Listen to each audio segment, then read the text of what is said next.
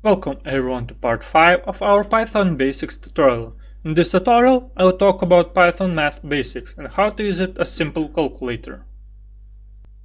In every Python program you write, you'll have variables, which are memory locations to store values. This means that when you create a variable, you reserve some space in memory. Based on data type of variable, the interpreter allocates memory and decides what can be stored in the reserved memory.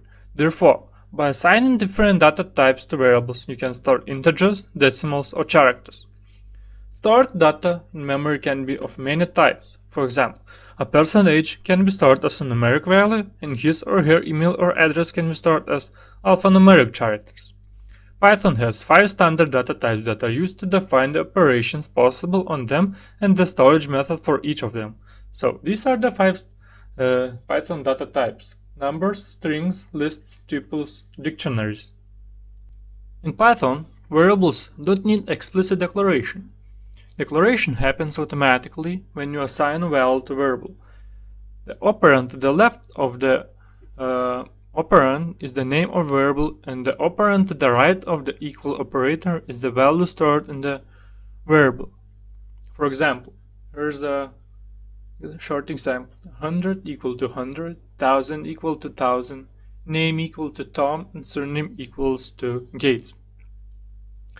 Python allows using multiple assignments. It means you can assign a single value to several variables simultaneously. For example, if we'll write A equal to B, equal to C, equal to number, equal to 7. Here, an integer object is created within value 7, and all 3 variables are assigned to the same memory location. By the way, you can also assign multiple objects to multiple variables. For example, if we write A, B, C, number, equal to, for example, 7, 9, it can be name, Tom, and also it can be numeric. And for testing, we can write a print function. For example, if we like to print C, we save it and build it, and you can see it's Tom. Also, we can try to write number, build it's year. It's easy, isn't it? I didn't mention about Python numbers. You already should know that number data types store numeric values. Number objects are created when you assign a value to them, as we already mentioned it, but we didn't mention it that Python supports 4 different numerical types.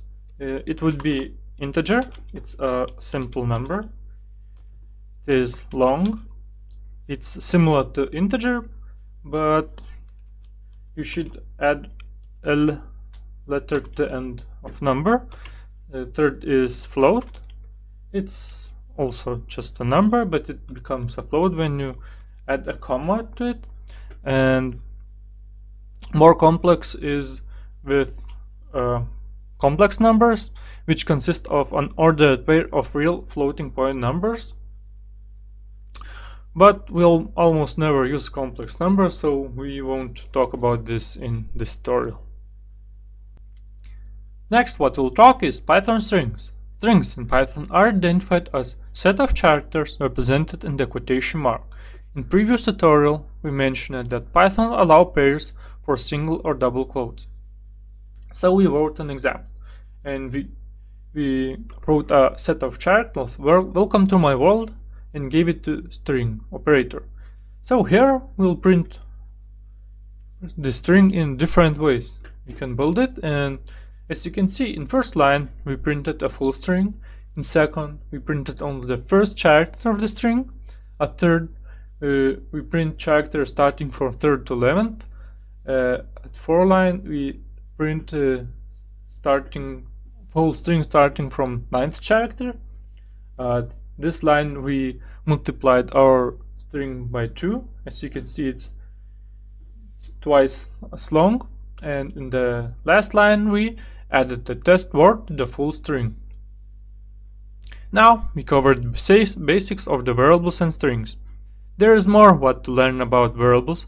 For example, we can use them locally or globally, but this will be covered in the future tutorial. Now, if you liked my tutorial, smash up the likes button and subscribe my channel. This will help me to grow and make new tutorials. Text version of this tutorial and links are left in video subscription. If you have any questions, leave them in text box below. So, see you in next tutorial.